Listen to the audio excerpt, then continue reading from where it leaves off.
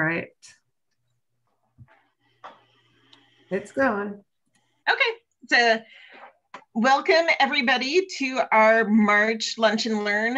My name is Sarah Fisher. I am a volunteer for the YMCA at the City Market. We provide these lunch and learns on a monthly basis. We've been doing essentially January through October.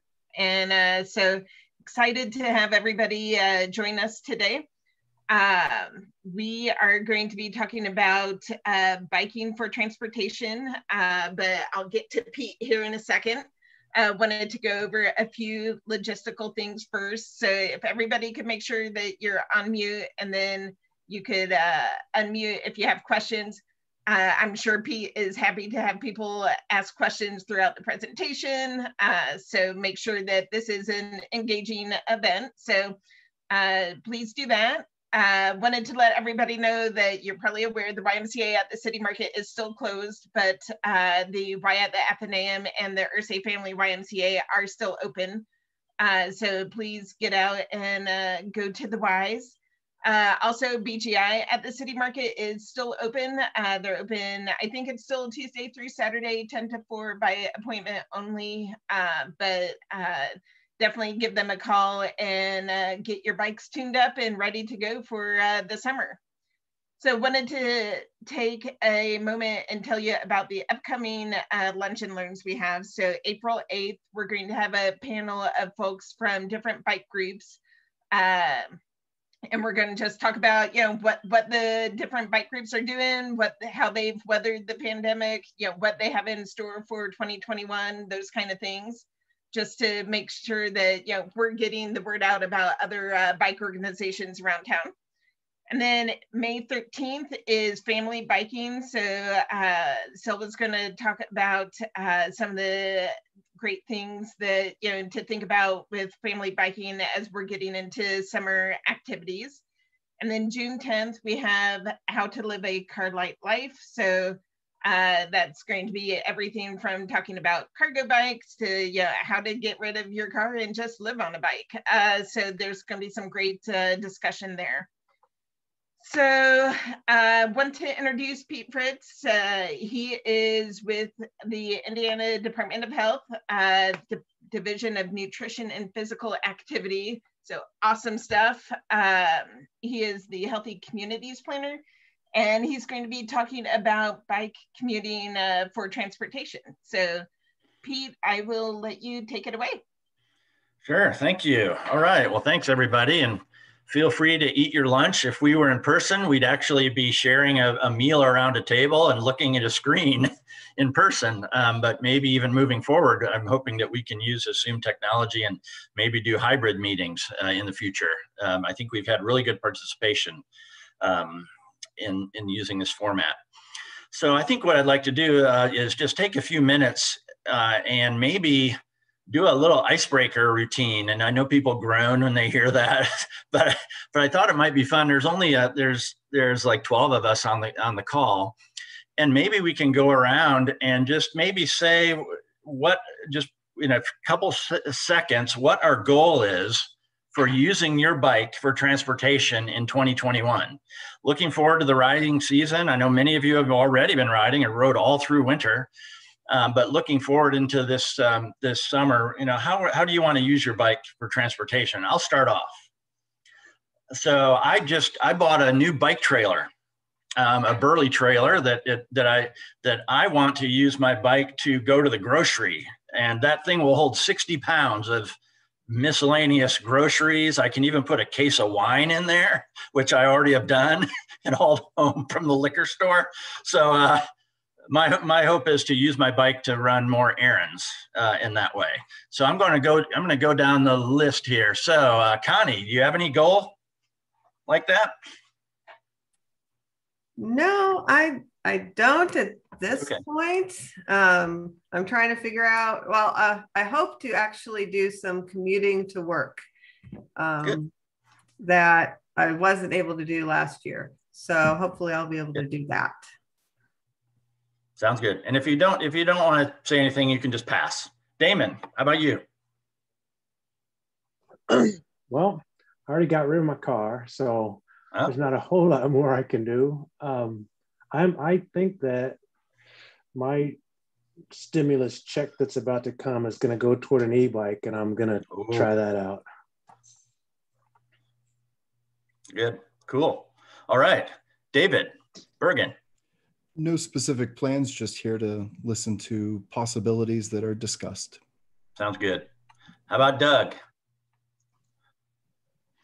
No real specific plans, but just using my bike a bit more, trying to fit errands in with training rides. So, you know, on my way home at the end of my ride, stop at the store or stop at the hardware store or something like that and pick something up, since I typically ride a touring bike and I have 10 years. Nice. Cool. All right. Gina. Yeah, I think I would like to ride to work a couple days a week. I'm probably going to eventually have a hybrid schedule where I'm home a few days and go in a couple days. Nice. I will say that my experience trying to do that last year, well, I guess it had been the year, we've lost a year here, very harrowing experiences. So I'm hoping to learn from this group maybe some alternative ways to get downtown and how to avoid those run-ins with the buses and the cars. Sure. Yep. Good. We'll talk about that. John. So before we were working from home, I would commute via bike downtown. So I guess just to continue doing that once our office opens back up in Salesforce Tower. And also my fiance and I, you know, we go to the state parks a couple times a year for a couple weekend camping trips. So, you know, using our bikes there, you know, for transportation, I think would be fun. So just two of those, I think. So cool. Nice. So who is MSM Rehabilitation? That's how it came up. Don't know who MSM is. Oh, okay. Sophia. Hi, so we are a car-free family. We have 2 cargo e-bikes, and since the pandemic, we used them for everything before everything shut down. And so we are looking for ways to continue doing transportation for our kids and to just be able to get her out in our community. And we're looking for ideas of what you guys are doing to be able to get out when everything is closed. Cool. Good. We'll talk about that. Sarah. Yeah, so mine is going to be getting back into biking into work now that we've opened up our offices. So trying to do that a few times a week. Cool. Trent. Hi. Yeah, I've been going into work a few times a week or a couple times a week, just depends, but trying to ride more to do that, and then using the bike more for errands like that aren't just commuting to work, like going grocery shopping and stuff. Maybe trying to find a way to get the dogs on the bike. We have a burly dog trailer, but nice. One of them hates it, so we got to kind of figure that out. Yeah, they can freak out a little bit. Yeah. All right, did I miss anyone? Maybe somebody came on the call as we were doing this, and maybe if you want to respond. Oh, go ahead. Oh, I think you're muted. Got it. Sorry. That's okay. I think I got the gist from everyone's responses, but I'm just looking to increase ways to commute to work because I've done that a few times, and obviously the traffic can be a little harrowing at certain times of the day. And yeah, I just want to learn from you guys and see what you guys are currently doing. Cool. All right. Did I miss anybody? Okay, last call. All right, well, I've got a little presentation, maybe about 15-minute slideshow, and then we can talk about some of the issues that you all mentioned to round out the hour and discuss ways to maybe do some problem solving around this. So I am going to share my screen. And now, can you all see this? The 10 myths of using your bike for every day? And okay. Pot sticker pierogi kind of. Yes. Okay, so you got it. Okay, so this is a little dated now, but many of you might have watched this show. I think it's still in syndication. I think I just saw that they made almost like 300 episodes of this Mythbusters, but it's a nice framework to go through this idea of using your bike for transportation, because there are a lot of myths that people talk about wanting to ride their bike more for bike commuting or everyday transportation, but they seem to always be a reason not to. And it's one of those things. So I'm going to address some of these ideas, and this is the cast. If the original cast is changed throughout the years, but the one myth is that I'm not fit enough. A lot of people think, well, I just don't have the fitness to do this, and I don't feel comfortable kind of commuting to where I want to go, either to work or to the grocery or to other destinations. But one way to realize is that you don't have to make the whole trip on your bike. You can start out with a half a trip. And I remember when I first started commuting from downtown, I live on the northeast side of Indy. It's a pretty good commute.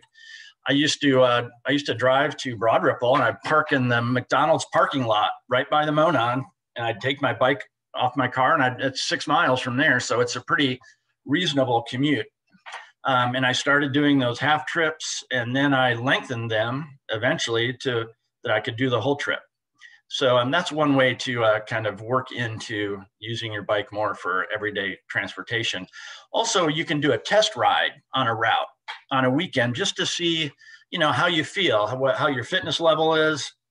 And on the weekend, there's not as much traffic, and you can kind of test out routes and maybe get a feel for your fitness level.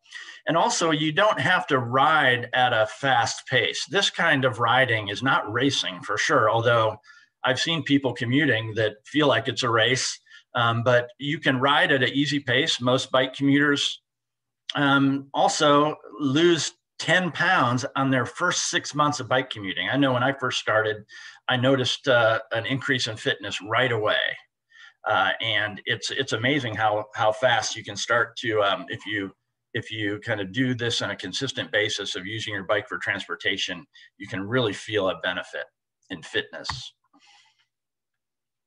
So next. Okay, number 2, it takes too long. A lot of people think, well, this using your bike for these everyday kind of things, it just takes too long, too much out of my day. Well, the issue with bike commuting is a lot of people start out, usually around 10 miles an hour. That's, compared to a lot of group rides I've been on, that's relatively slow, but you become faster through the year. And I've noticed this, especially if I haven't ridden in the wintertime. In the past, I have ridden through winter. This year, obviously, I haven't been, so I've been working from home. But the idea is that as your fitness level increases, you ride faster, and you can actually get to your destinations faster. And also, a lot of times a bike trip can be faster or equal to a driving trip. And I've noticed this since when I work downtown, I have to park remotely in a parking lot. By the time I work my way through traffic, park my car, walk to my front door, the door-to-door time is almost about the same as riding my bike. And so a bike trip can many times be faster or equal to driving, especially short trips. It's just about the same. And then trading a bike commute for time in the gym is a net saving. So if you're using your bike commuting or your kind of these everyday trips to everyday destinations as part of your fitness regime, it can take the place of going to a gym and doing a cardio workout in the gym. And if you trade that time, that's really a net savings in time. So time is not necessarily an issue when you frame it that way. Next, it's too far. Some people think, well, I live too far away to any of these destinations. And I know that's a challenge, especially in suburban locations. But we have an increasingly better transit and bus system in Indianapolis with the Red Line and with some of the buses running more frequently now. You could try using the bus for half of your bike trip. And I know I've been doing that more and more. I live on the northeast side, right off the Castleton route. and I can just put my bike on the front of the bus in the bike rack, and I can, on my trip into work, when it's cold in the morning, I can just get on the bus. And then when it warms up in the afternoon, at the end of the day, I ride home. And especially if there's a south wind, it makes it a lot easier too, when I have that wind blowing me home. So it's nice to use the bus. I do that more increasingly now. And you can also use your car the same way. You can drive with your bike halfway, park, and ride the rest. Like I said, and park in Broad Ripple, park wherever you want, and just, make it half of a commute. And then another way you can do it is you could just drive to work with your bike on your car and park your bike overnight if you have a safe place to park your car overnight. And then you could ride your bike home, ride back the next day, and drive home. And you can combine drive trips and bike trips in a lot of ways. And I've done that through the years in many different forms of using my bike and my car together.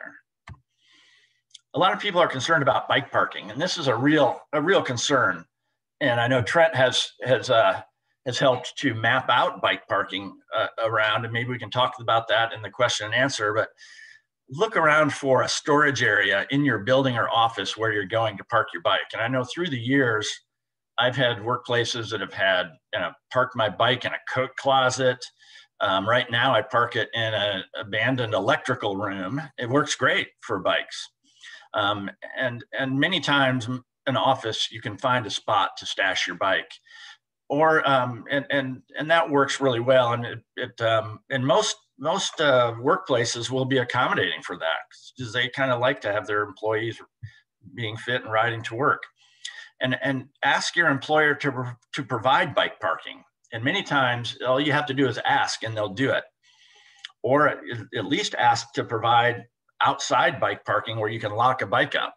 I know where I work now, I've got a bike closet off an alley. We can get about 8 bikes in there, and it's full in the summertime to overflowing.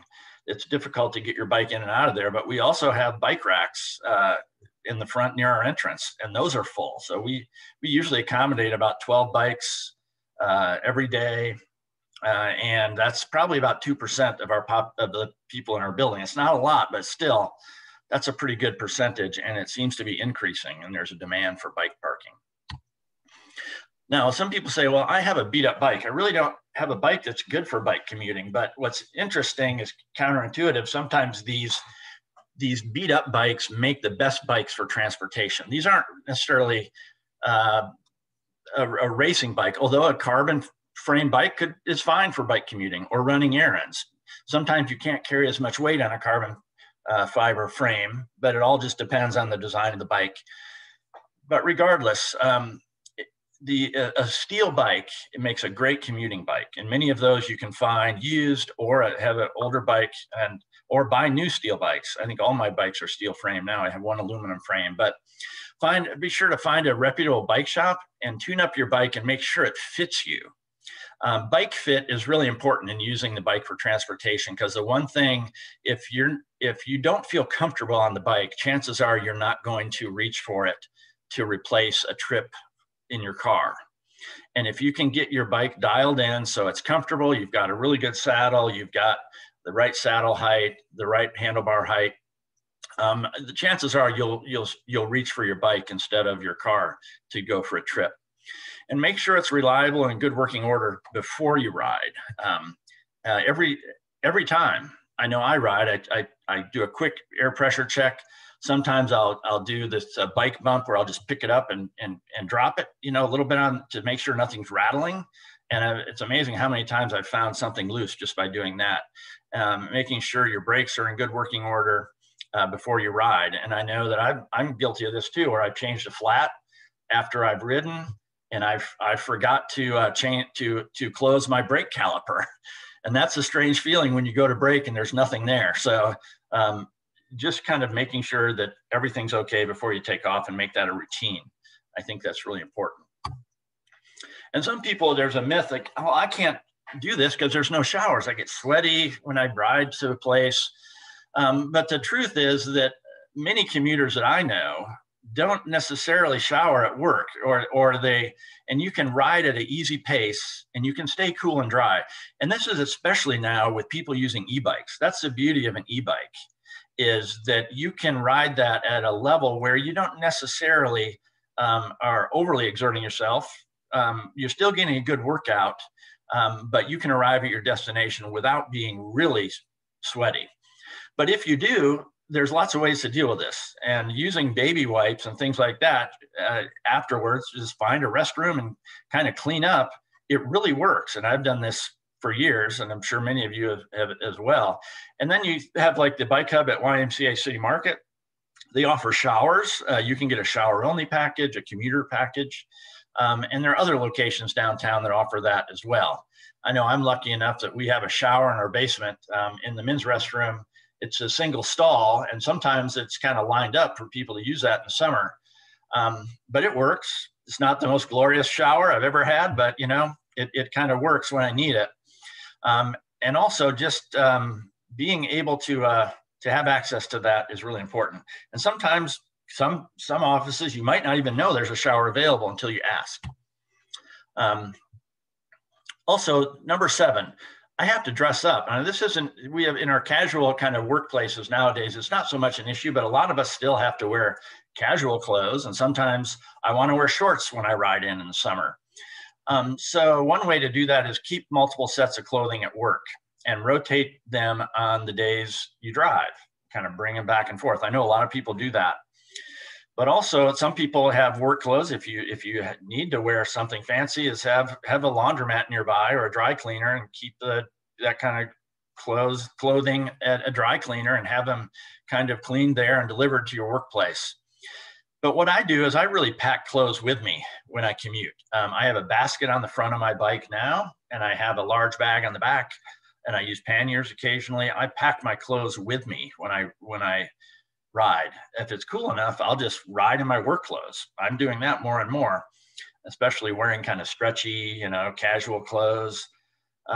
But packing them up is not that big a deal, especially if you roll them, and just bring them with you and change at your destination. I can't think of how many restrooms I've changed in, from Starbucks to McDonald's to actually fancy restaurants, to my kids' high school, when I go and watch them, you know, watch my kid play soccer, which kind of freaked her out a little bit, but you can always find a place to change if you need to.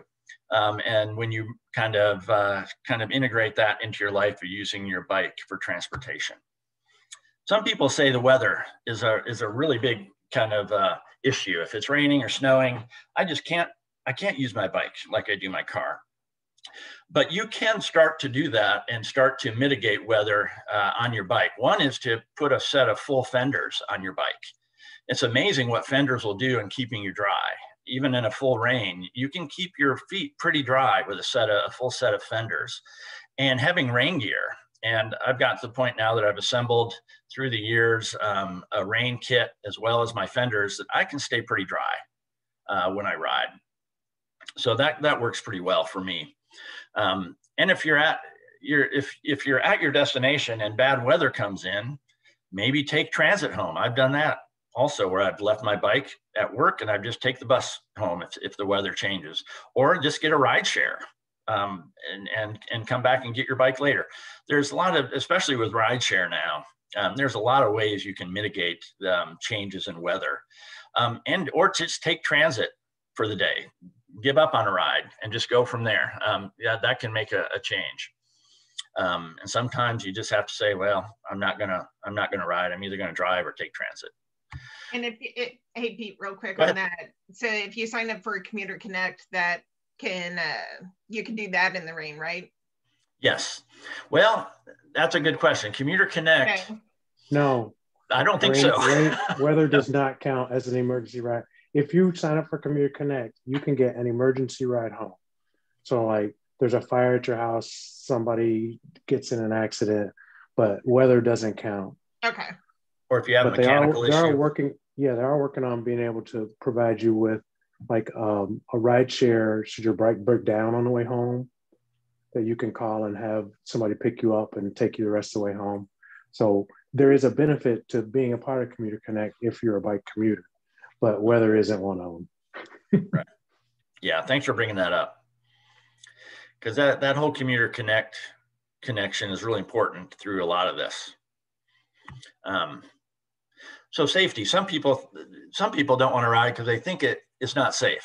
And I apologize for the bike with a chainsaw on it. I just saw that and couldn't resist bringing it in. It's kind of like the bike for the zombie apocalypse. But but obeying traffic sign, I think it's important to ride safe, to be safe in a lot of ways. Obeying as a bicyclist, obeying all the rules of the road, traffic signs, riding on the right, signal turns, stop at lights, learning how to mix with traffic is probably your one way you can make your riding safe. And it's really important to do that as a bicyclist when you're riding for transportation, as well as wearing bright clothing if possible. Now I know that not everyone can wear bright clothing, and I take a little bit of issue with saying that bicyclists and pedestrians should dress differently. But bright clothing does make a difference. I noticed that when I wear my bright jacket, I can tell that people see me a little more, either when I'm walking or biking. And so I think it helps, and I try to do that as much as I can, especially reflective pieces on my bike and reflective bits, on my jacket and on my helmet and things like that. And I think also having lights front and back. Not only is that state law that you need to have front and rear lights, or a front light and a rear reflector, but the idea of using those I think all the time is a good idea. I have running lights that I use now during the day, and they're very visible during the day as well. And it just gives me some peace of mind. And I've had people comment that they can see my lights during the day, and it kind of surprises them. But I think more and more people are starting to use lights all the time. It doesn't necessarily mean that you have to, but certainly at night, it's really a necessity. And then plan a safe route. And this is part of being safe.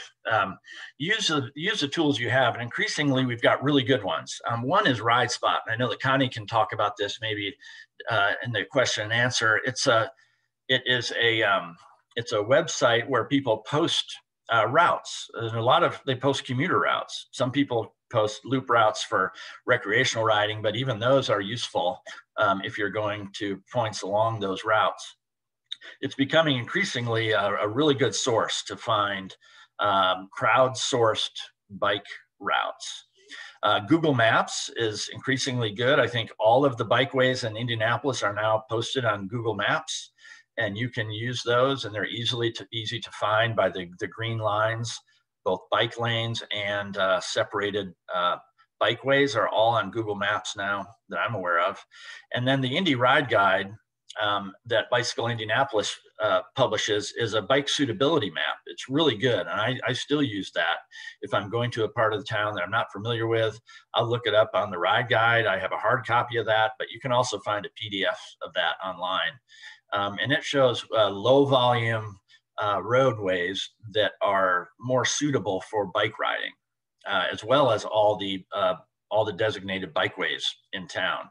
It's a really good resource to use, and I typically carry one of those with me, and I've given those to people on the trail where people have asked me directions. I've given them a copy of the Ride Guide so they can use it to find their way and where they're going. And then last one, I have to run errands. So a lot of people think, well, running errands is really hard on a bike. I've got to use my car to do that because I can't carry stuff.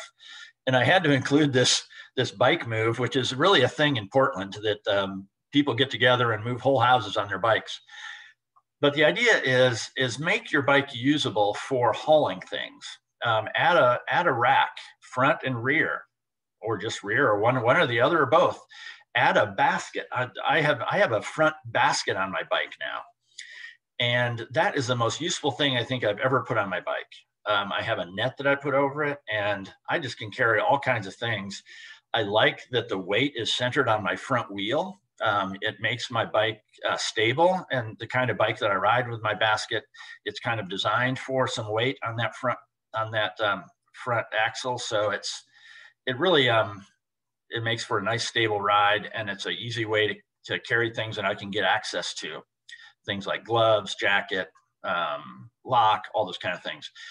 And even add a trailer. I know a couple of us are using trailers. I think the bike trailer is a great thing, and to have access to one, if you have a place to store it, you can really add the capacity to carry things up to over 100 pounds and haul things around.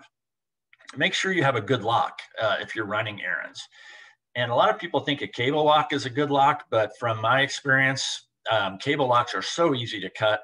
They're okay if you're just going to dash in and maybe get a coffee or something like that in a place that's very visible.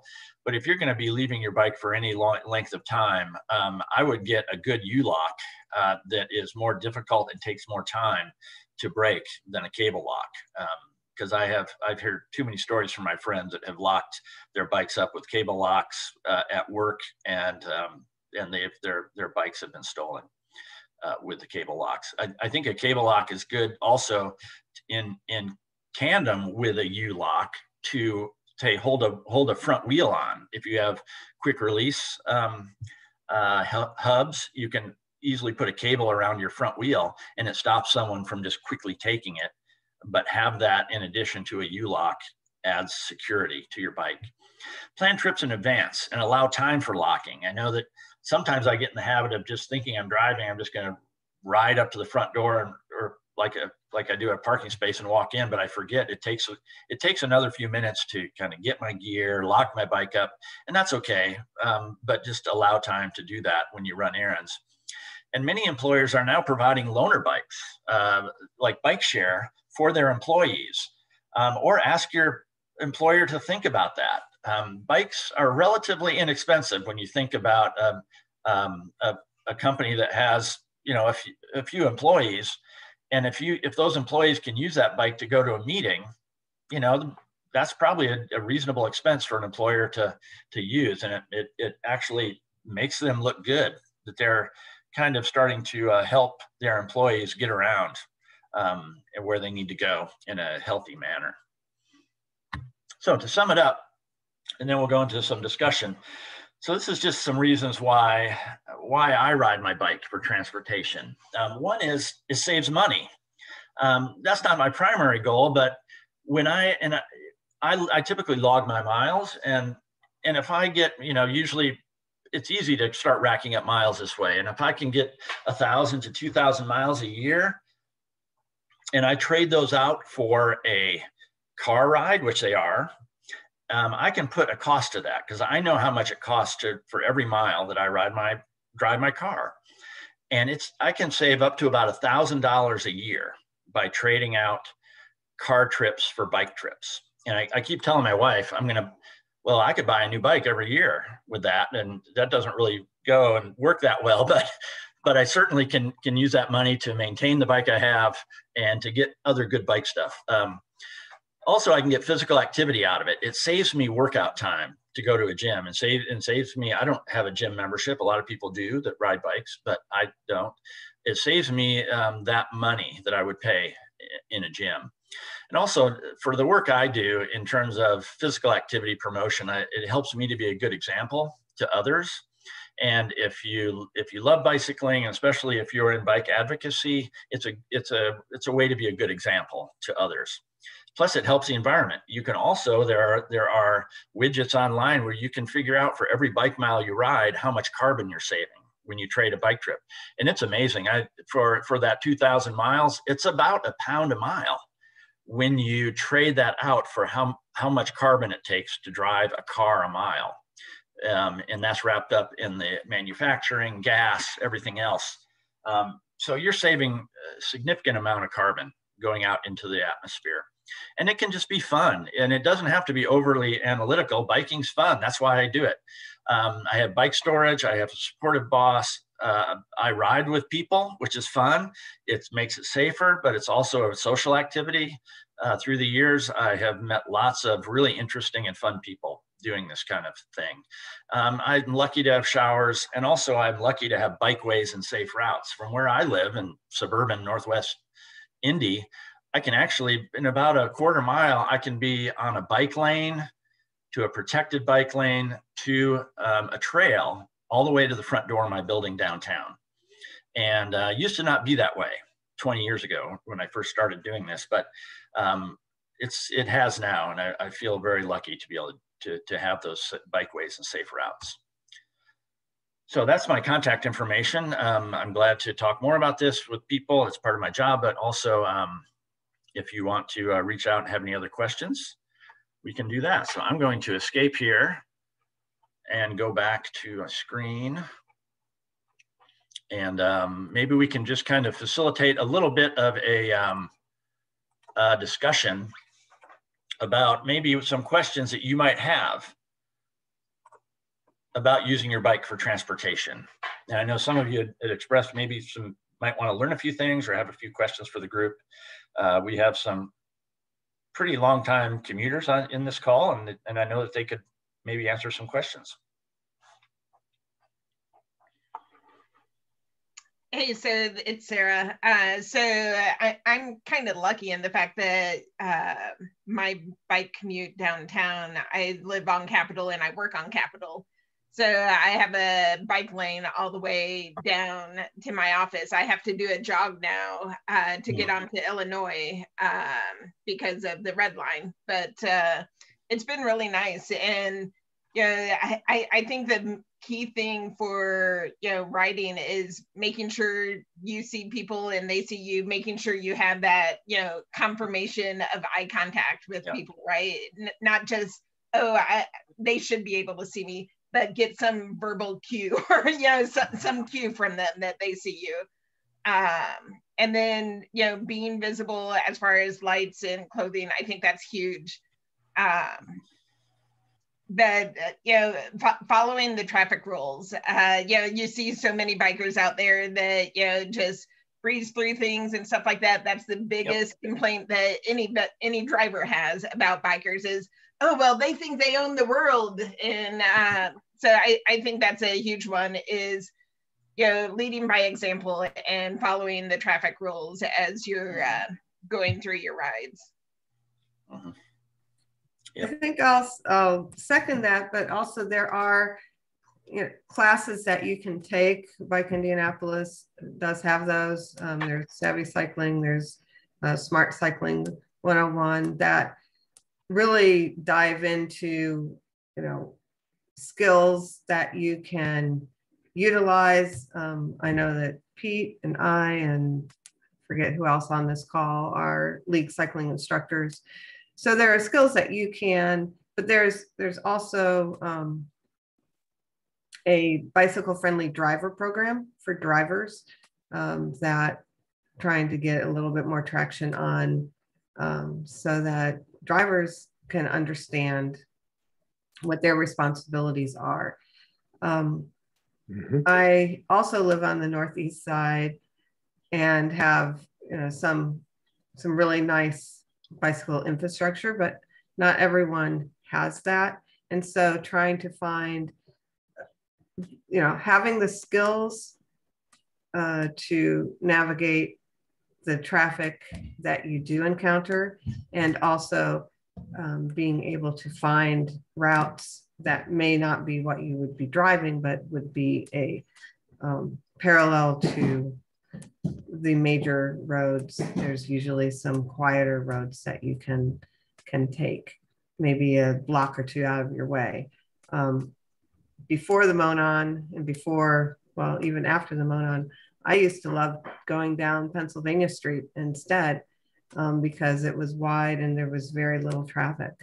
And even though I can take a trail pretty much from a mile from where I live to all the way to downtown, I usually hop off of the trail and go on Alabama Street just because I like seeing the architecture there, and it's a very low traffic road. And I can actually go faster on that than I can encountering on the Monon when you have to stop at every intersection. So it's a little easier when you have grids, like in the center township. In the outlying townships, it's a little harder to find, but there are many more bike infrastructure and trails that just got even done in this past year. And there's I put in the chat the link to the indybikehub.org. That has links to the Ride Spot rides or Ride Spot routes of the different bike commuting trains that when we were doing bike and breakfast and had bike trains. So all of those routes are there for people to use. The other thing is, if you can find a biking buddy to ride with, it's more fun. And it's you're more visible when you're in a group than if you're just by yourself. And it also, it's just might give you some more ideas of where to ride from where you live and where you want to go. So I had a question for Sarah, since she said it sounds like you use the Capitol and the Illinois bike lanes. I've been riding for years on the road, and I found Capitol in the morning terrifying, with so many close calls with bicycles. Even though I'm wearing my bright cycling gear, I have my flashy blink light, I'm taking the lane. But if they want to take a right to go get on the interstate at 30th, they'll just cut me off, to the point I have to slam my brakes on from hitting cars. I've had a very confrontational run-in with a city bus going north on Illinois, north of 16th Street, like on purpose, trying to run me off the road. So I really lost my stomach for it after a couple of days of this. Yeah, going north on Illinois, I know the bus you're talking about because I almost saw them take out a biker in front of me, and it wasn't, oops, I didn't see that person. And I even confronted the driver, and she refused to open her door. But I know when she let people off in front of, and took off, like the people getting off go, "Did you see her try to hit you?" And I'm like, "Yeah, I did." At 30th Street, yeah, that is definitely a harrowing thing going south as well. And yeah, I've had a few close calls there, but nothing major yet, knock on wood. But Can I interject a couple things there? Yeah. First of all, if you ever have run in with a bus like that, call Indigo. You just have to tell them what bus route and what time it was, because I had the bus number, the exact time, the description of the lady, because she wouldn't open her door and talk to me at the net, because I caught up with her. I kept catching up with her. Right. Because I teach the bicycle friendly driver class, and I tell people, of all the drivers who are most disgruntled by bike riders, it's city bus drivers, because the bike and the bus end up moving down the road at the same pace. So that bus driver keeps going, I got around you, and now I got to get around you again, and now I got to get around you again. So I try not to give them too much grief, because most bus drivers are really kind to bike riders, even though we're kind of a big pain for them because they have to keep navigating us. But on the other, one of the things that we teach in our road safety classes is don't let paint think for you. On Capitol, that bike lane on Capitol is one of the earlier bike lanes, and it's not put in the way it would be put in if it were done today. And speaking of like that intersection at 30th Street, what you should do when you approach that intersection is get out of the bike lane and take the drive lane. So that leaves the bike lane available for a right turning car to go over to your right and make the turn.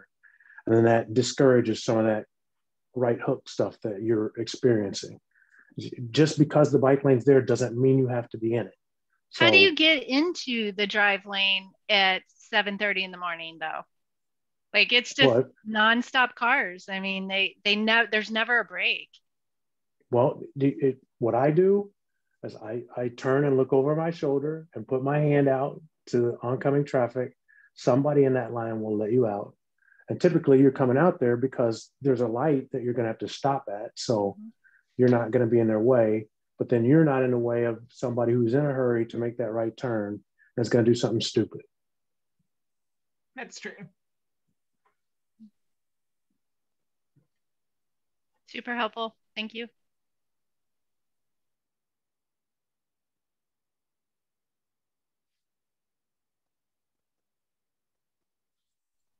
Hey, so Gina, where are you starting from? So I start near 106 in the Monon. Oh, okay. So I was actually taking the Monon down to 52nd, whatever, one of those roads, and take it over to Capitol because I was working at 16th and Capitol, and taking them. I don't know of a safe east-west road from the Monon to 16th Street, to 16th and Senate or 16th and Capitol. Actually, there is. The city has been trying to develop this network of neighborways. And one of the first ones they've actually mapped out would fit your need. If you come down the Monon to 19th Street, take 19th Street West, they've put in a sort of arced path through King Park. And then it goes down along the west side of King Park to 17th Street, and 17th Street parallels 16th Street all the way over with a little zigzag, and you can get to, how far have I gone? Well, you can get to Talbot, then go to 18th and go all the way over to Capitol on that. It's a little zigzaggy, and we're trying to get the city to actually put up some signs so you know where you're going. The other thing you can do is once, if you're going down the Monon, is to get off at Fall Creek Trail and head east, because or head west. It goes all the way now to Riverside Park, but you could you could go to Senate all the way on Fall Creek Trail and then go down Senate if you wanted to do that. That's true. That's very true. Yeah. That Damon, that route that you were describing for the neighborway, go to Google Maps, I think there's a dashed or a dotted green line that kind of shows that route as like a bicycle friendly street. Okay. Oh, great. So it kind of paints it a little bit on the map. So Connie, you were saying if you take the Monon to the Fall Creek Trail, that takes you how far? It goes all the way to Riverside Park now. And, oh, wow. Okay. And after next year, we'll hook into the canal towpath, but you could get off of it at Senate. Yeah. And just go straight down. I will say I can't stand riding the Monon south of 38. You have to stop at every intersection. Stop. And and I mean, that's why I love blinded. Fall Creek Trail, all 13 miles of it. There's 2 road crossings where and they have lights. And so nice. you under all the other roads, and that's why it's a lot quicker. And so now I've of course changed positions where I'm going to be at Martin Luther King and 11th Street, 12th Street. Ooh. I know. I kind of thought about taking the Monon to Broad Ripple and getting on the canal towpath, and then that can dump you out there by was that Riverside Golf Course, and I could make my way south of 30th along Waterworks Road over to Indiana Avenue. But once I get to Indiana and 10th Street there, unless there's another way. There is a way. I just did a route for the NCAA. They're putting a bike route up that visits a lot of the basketball historical sites, and the Addicts gym is on that route. So I can give you a way to get there. Just send me an email. Oh, that would be great. I'm gonna put it in the chat. All right. All right. Thank you. So helpful. Anyone else have any questions or concerns while they're out riding?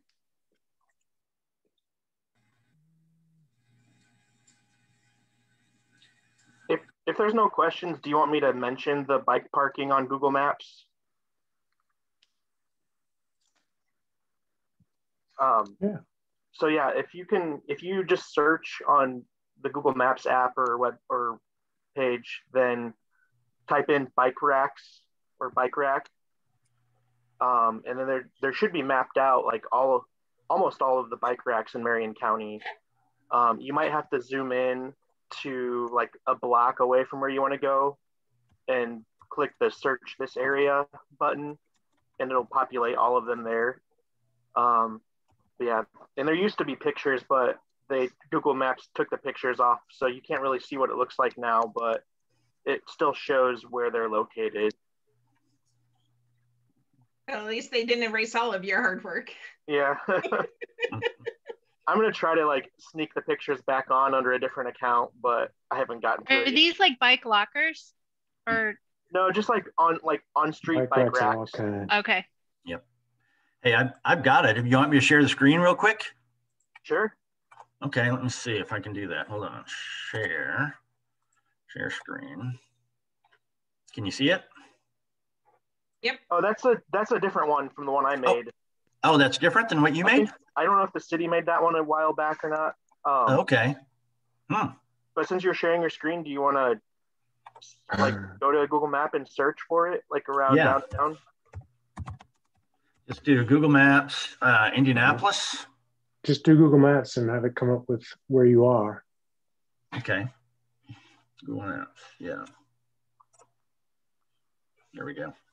Now just put bike parking in the search. Search bike parking. Bike rack might show more now because it stopped adding on under bike parking. They changed you. Yeah.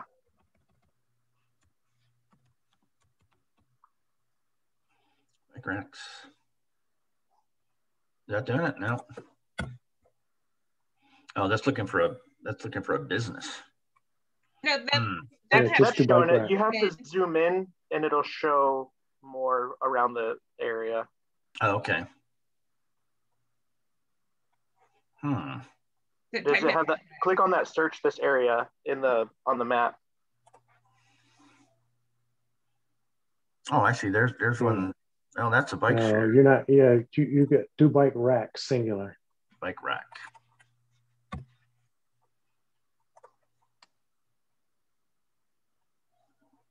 Yeah, there now they show up. And that would be okay. Bike parking.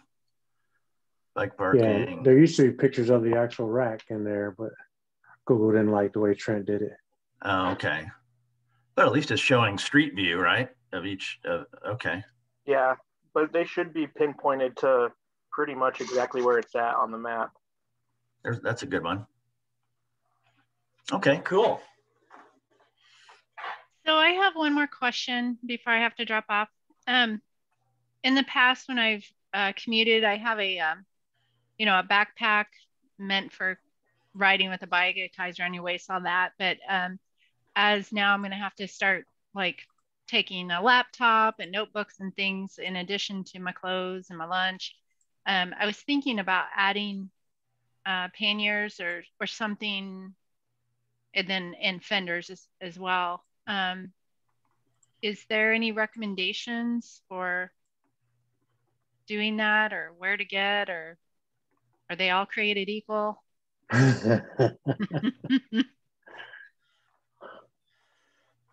Well, I'll chime in. Depending on what is available, there are specific panniers that are designed to carry laptops. They have a padded laptop insert.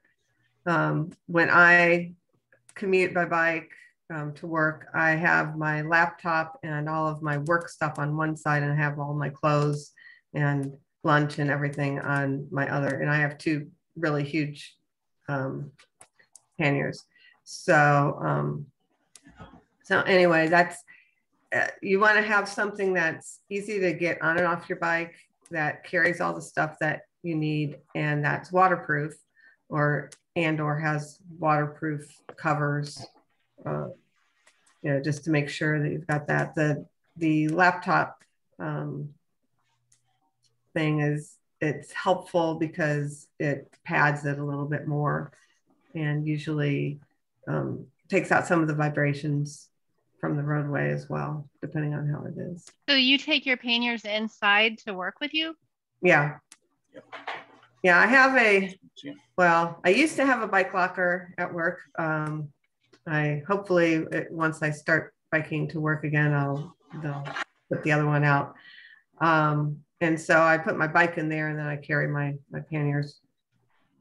But I don't have to carry my helmet or anything like that. I can just take the panniers.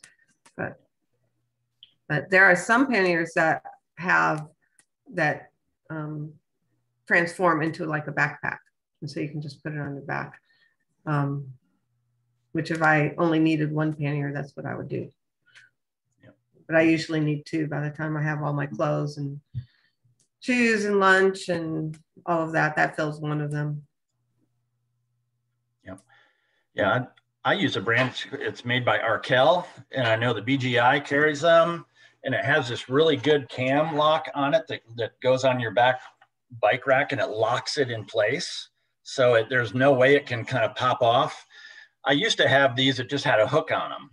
And sometimes I would overload them or whatever, and they might pop off. But with these cammed kind of locks, it locks right onto your bike rack. And I really like the Arkell brand. And this one has a shoulder strap, and you can just pop it right off the bike with one movement and just run right into work with it. Thank you. And I think, and it has a sleeve for a laptop. It has a zippered pocket for your cell phone or whatever else, keys and all that kind of stuff. It's made by Arkell. I think it's called ARKEL. It's a Canadian company. Yeah. They're really good quality bags. And I put a lot of my stuff in individual bags inside. Like my lunch goes in one bag, and so because I put it with my clothing, and I don't want my lunch to get into my clothing, so I put those in different bags depending, and that makes it a little easier when you're trying to get stuff out. Okay, I just need to get this bag out, whatever. So depends on how much space you have where you're going to. But. Great, thanks. What's the best website to access if you're looking for commuter groups? So we have a lot of employees who would like to ride from, Broadwell closer to downtown area to north side of Indianapolis above 465. Is there a good website where you could hop on and find out what, if there's a commute group where they can hop in together at different intervals and make it to the same area at the same time? So they have that? IndyBikeHub.org. Now there are some people who may be starting back up their trains. We had like 6 different bike trains from around the city that went from different areas and came downtown. At the very least for the bike and breakfast. We've suspended the bike and breakfast because of the pandemic, but there are some that might be riding as well anyway.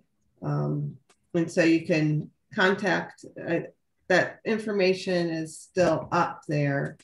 And you could potentially contact the leaders of each of the bike trains to see if they're still doing that or if they have any suggestions of other people who might want to join. And does that have group ride locations too? So that if you are, maybe a slower cyclist, is there any identification for any of those groups if you're an average rider versus somebody who's more elite and so forth? Not really. Part of the thing of the bike trains is to ride as a group. So they try and ride as a group, but yeah, right now they're not active right now. So it would be more of trying to find out what the routes are and if they are still functioning, if the leader is still riding and not necessarily leading the ride.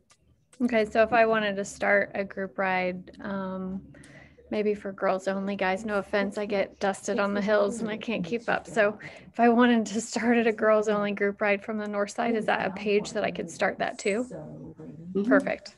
Yeah. Also, what's available at CIBA, CIBA.org. Yeah. You can go on that website and they will have group rides, men, women, and co-ed. Okay. Thank you. The Commuter Connect website also has a place where you can, if you're interested in a bike buddy, people can say like if they're interested in riding to a certain place and it matches people in your area. I don't see a lot of people doing that, so it might not have much info, but it has that option. This is a new trip. She's one of our Great. Thank you. Coordinators, research assistants that does all the work with Chris. So, okay. Well, we're at our hour time. I mean, I don't mind going over. If anybody else has any other questions, I can hang around, but anything else anybody wants to discuss? That would be, yeah, if you've got something that would be great. Right now she's been working on. I was just going to comment on like parking, like if you work, so I work like in the Salesforce Tower. So even if sometimes you don't work in that building, if you go up to like security, they can work out that you can like store your bike there. I've found like other people utilize that as a resource. So if your building doesn't have like bike parking, sometimes the other building next door will offer a key card pass, so you can like key in, so you can securely store that. Yeah, that's really important. I know in my building, in the state health department, we lease a building right at Meridian and Washington, an old historic department store building actually, and we have a bike closet right off the alley with a key card access. I mean, it's really safe. Some people get kind of freaked out about going down the alley, alleys can be scary. But I've never had an issue, and I just feel lucky to have that. A lot of people don't, but I parked in closets and like coat closets. I put my bike in coat closets before. It just depends, I think, on your employer and the building owner on how tolerant they are of taking a bike inside. Some of them are kind of freak out about it because they feel like you're going to have mud, stuff like that. Sometimes that's an issue, but most of the time it's not. I say it's a win-win because parking downtown is only getting more expensive. So yeah. Oh yeah. Yep.